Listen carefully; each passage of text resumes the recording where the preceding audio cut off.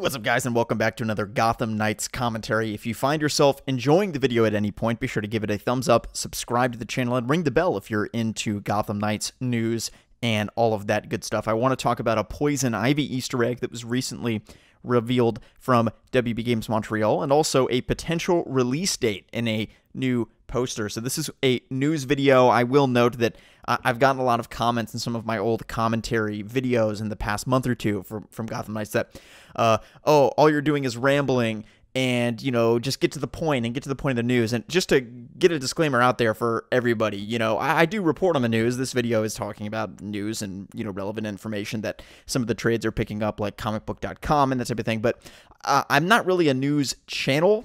You will get all of the news, like any big news hit that comes out, I will talk about. But I mean, even back in Arkham Knight, I really got my start and started getting a bunch of traction when I was doing my reviews of the Nightwing DLC and, you know, like that type of thing. So I consider myself more of a commentator than a news reporter. So just keep that in mind if you listen to my commentaries. I mean, it's a salient point. It's your opinion that I ramble too much, and that's your opinion. But just keep that in mind, that I'm not just going to make like 2-minute videos of like, oh, here's the news. You know, I'm going to give you the news and probably give you my opinion whether you like it or not. So that's pretty much what we do around here. But let's get into the recent drop from WB Games Montreal. So over the Christmas break, they posted a tweet here: Christmas in Gotham is something else, hashtag Gotham Knights. And there were two things kind of notable about this image that a lot of people picked up on. I picked up on one of them in the comments, and one of them I did not pick up on. And I will talk about what I did pick up on first, and that was obviously the dates here underneath the Halley Circus Flying Grayson's poster. Tuesday, July 16th to Sunday, July 21st, here listed on the poster.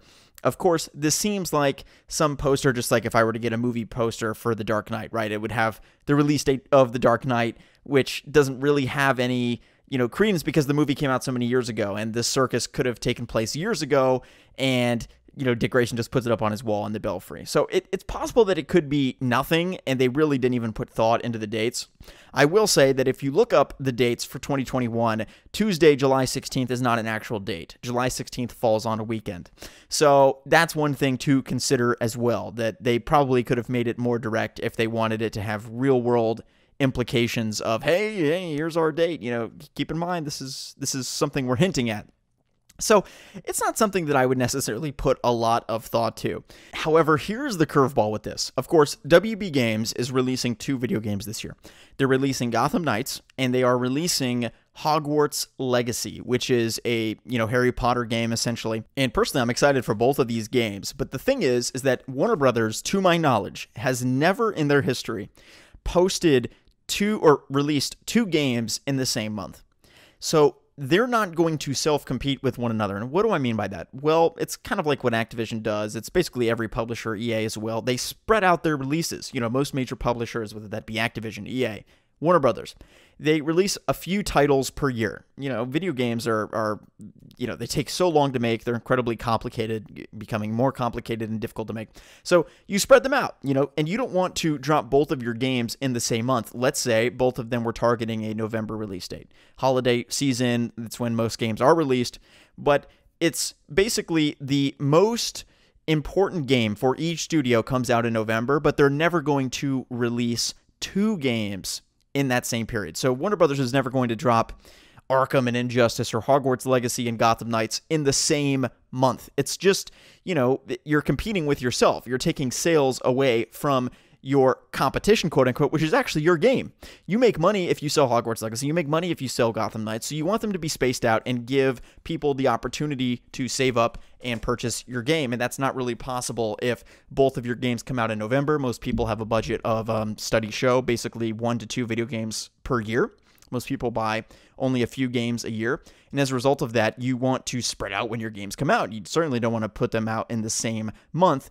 Ideally not even in the same year, but certainly not in the same month. So I say all of this to say, Hogwarts Legacy and Gotham Knights are not going to both come out in November, which makes me think one of these games is probably going to come out in the summer, and one will come out in November. Again, November is where they're going to put their biggest game, or what they perceive to be their biggest game. And the trick with this is, ordinarily, if this were Batman Arkham, I would say, well, certainly, Batman Arkham is going to come out, and because Batman Arkham is going to be bigger than Hogwarts Legacy. But Harry Potter is a big franchise. You can't underestimate Harry Potter. Not only that, this, quote unquote Batman game doesn't even have Batman in it. It's literally a sidekick game with B-list characters. I mean, say what you will. I'm a huge Batgirl fan, as everybody knows. I'm a huge Nightwing fan, Red Hood, or Robin.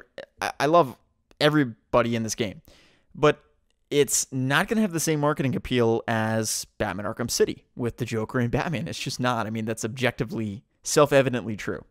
I would bet a lot of money that this game is not going to sell more than Batman Arkham Knight. I would be pretty confident in that bet. So with that being said, they might look at Hogwarts Legacy as, Harry Potter games historically have done very well. I remember playing Harry Potter games back on the PSP, quite a while ago, and there were a lot of really good ones, and they sold quite well. So they could be looking at Hogwarts Legacy as something that actually has higher sale potential than Gotham Knights, at which point that would take the November slot, and they would set a deadline for WB Games Montreal to hit in the summer. Additionally, another thing to note is that we got gameplay for Gotham Knights back in August. We have yet to see any gameplay for Hogwarts Legacy. We saw a very, very brief CGI trailer. Gameplay evidently was leaked back in September, but that was leaked gameplay. They have the PlayStation reveal trailer from September. Gotham Knights was revealed in August, but in August, it was revealed with gameplay and a full CGI trailer that was much longer than the Hogwarts Legacy trailer. And given all that context, I'm kind of going with you guys on my poll. Another thing, I did post a poll here where I asked, when do you guys think Gotham Knights is going to come out? Of course, this is asking fans who are biased and want the game to come out earlier. So this isn't like necessarily saying anything of when the game is going to come out or not. But I posted the poll. 61% of people said that the game will come out in summer. And notice I said release date prediction, so people are supposed to be giving me their prediction and not when they want the game to come out. And I did make that distinction. A lot of people in the comments provided pretty salient explanations as to why they feel the game will come out in summer instead of November. And a lot of people are pointing out what I'm pointing out to you right now, is that Gotham Knights and Hogwarts Legacy cannot come out in the same month. They have to pick either when it's to come out in the summer, when it's to come out in November. Now, a lot of people in the comments were responding, no, it's not going to come out in summer. It's going to come out in March or April, which in my opinion is too ambitious. We're not going to get the game before summer. If we were, we would already be getting pre-orders. But we know that Warner Brothers likes that tight timeline between reveal and launch. They've already extended much farther than they've ever gone. I mean, literally with Arkham Knight and Arkham City and other games like that, they were planning for 5 to 6 months. Of course, Arkham Knight was delayed, but in Arkham City, it was like 5 months. Arkham Knight was planned to be 6. So I'm very curious to see which game will take which slot. It's not really a question to me whether or not that is going to be the timeline. It's just a matter of which game is in September, August or June, July, in that range, and which game is going to be in the November, December range. Again, my hope is that Gotham Knights will come out in the summer, but I don't really know. Another thing is that with the Batman film was supposed to come out in the summer of 2021. Of course, that was delayed, but that could have been a marketing strategy where they planned a year ago or a year and a half ago, hey, this new Batman movie is going to come out in the summer of 2021 with Robert Pattinson, and we want this Gotham Knights game to come out alongside it. WB is also really into that. Their movies come out near their games and that type of thing. So I don't foresee this game getting delayed. I don't foresee it being a 2022 title, but it is a serious question as to whether or not it will be coming out in the summer or November. I personally would be devastated if it got delayed because the wait has already been so incredibly long. At least that's what it feels like to me. So I'd be quite disappointed if the game was delayed. But at this point, with how huge these titles are getting, and we've seen with Cyberpunk, we've seen with other games, like, it's better to delay than release prematurely a poor product.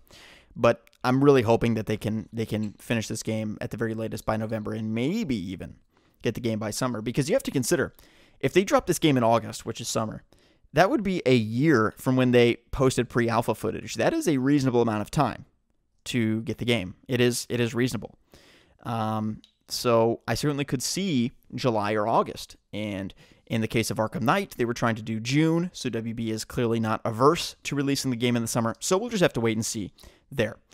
Moving on to the second topic of this video, which is probably much shorter, but is kind of a subtle confirmation of a particular villain. Of course, if you want to see my Easter eggs video where I go through several villains that have already been confirmed, we've already seen Anarchy, Thugs, we've seen other villains confirmed. So I'll link that video in the description below. It has over 100,000 views, so a lot of people have expressed interest in that. It's one of the most viewed Gotham Knights video on YouTube. So check that out. It's pretty well made, and I think you guys will enjoy it if you haven't seen a full breakdown of all the Easter eggs that were in that first gameplay and reveal trailer. But when it comes to this confirmation, you'll see here in the poster, once again going back to that same poster that I mentioned earlier on the Gotham Knights Twitter, it mentions here at the bottom of the poster Robinson Park, and this is something that I missed. This is the part of the Easter egg that I didn't see. And that was the Robinson Park mention at the bottom of the poster. And if you don't know, I didn't notice this right away, but I was aware of the fact that Robinson Park is basically very highly associated with poison ivy. Typically, the botanical gardens, which are sometimes, Gotham Botanical Gardens, Gotham City Botanical Gardens, it's called different things in different runs, but Robinson Park is basically the broader home of that, and then the Gotham City Botanical Gardens are within the Robinson Park. And Robinson Park is, it kind of mentions here on DCFandom.com, is pretty similar to Central Park. It's like this really broad, sprawling park area, and then, as I mentioned, the Botanical Gardens are within that. So that's kind of the home of poison ivy, and that's an allusion and reference to poison ivy directly. Like, Robinson Park isn't known for anything else in Gotham City besides poison ivy. But it's very impressive to me that they've already had so many allusions and references. As I mentioned, you can check out the Easter egg video with, there are so many little things that they've pointed out, and it shows that they have a really deep knowledge of the canon. I know that they had posted a reading list of a lot of comic books that they've read in making this game and fan favorites of everybody working on the title. And also, they've just already impressed me with how many Easter eggs and little things they've been alluding to. So I think this is going to be a game with a bunch of Easter eggs and just a really rich, deep understanding of the canon and lore, which I'm very excited for. As for poison ivy, I'm very curious with poison ivy, just like more broadly speaking, the balance between Batman villains and villains that are known to be more specific to these villains, these heroes. For instance, Batgirl is highly associated with Killer Moth. If you read Batgirl Year One, Killer Moth is the main antagonist, and obviously he's there, fighting Batgirl the entire way. Killer Moth is not particularly known as a Batman villain ever since Batgirl Year One. He really is the leading foe there. And then additionally, there are new villains that have been introduced. In the New 52 with Nightwing, there are a bunch of great ones. Not New 52, sorry. With Rebirth, there are a bunch of great ones. New 52, Nightwing. It wasn't even Nightwing. It was called, Agent Dixon, and it was really not good. But in the case of Batgirl, once again, you have the mirror in the Volume 1 of Gail Simone's New 52 run. Again, with Nightwing, you have some great Rebirth villains that were introduced and created. And with Red Hood, obviously, with the Outlaws, there are some Outlaw-specific villains that are more notoriously associated with the Outlaws. So I'm very interested to see that balance and what that's going to look like. Are they really going to lean into the villains that are known to be villains for these four heroes? Or is it going to be broader, just like, hey, this is the Batman Rogues Gallery. We're going to see Joker. We're going to see Poison Ivy. But to me, this is pretty much a direct reference to Poison Ivy likely being in the game, which I would support. I think that it should be a pretty close 50-50 balance. Also, once again, Mr. Freeze, Mr. Freeze is not known as a, Robin villain or a Batgirl villain or anything in the same way that Killer Moth would be or something like that. So I'm really leaning towards the fact that it's going to be a pretty heavy balance towards Batman villains like Mr. Freeze and Poison Ivy and Joker and Two-Face and blah, blah, blah. But I think they are going to sprinkle in some villains from the comics that people would really, really be excited to see. And I'm just curious to see how exactly that's going to pan out. So that's really it for today, guys. I'm curious to know in the comments below, what villains would you like to see in the game? Give me a top 5 list of villains you would like to see. Once again, it can be villains that are more known and associated with these particular heroes, which, by the way, for Red Hood, I mean, the main Red Hood antagonist is the Joker. The Joker happened to kill him. So, and with Batgirl, he paralyzed her. So, like, with all those things, it doesn't have to be necessarily that, oh, it's these tiny, obscure villains that are known as villains for our 4 heroes in this game. No, you know, the Joker's a huge villain, obviously, but then there's also, once again, like Killer Moth and other villains that are not as well known, that are really, really well associated with these heroes. So I'm curious to know in the comments below, top 5 villains you'd like to see in the game that have not already been confirmed. Anarchy has already been confirmed in Mr. Freeze and others. So of the villains that have not yet been confirmed, leave your thoughts down in the comment section below. My name is SlickMoth. We'll see you guys in the next video. Peace out. Also, be sure to give the video a like, as I mentioned, and if you'd like to become a member of the channel, it's only $5 a month, and you get a bonus video every single Sunday. See you guys in the next one. Peace out.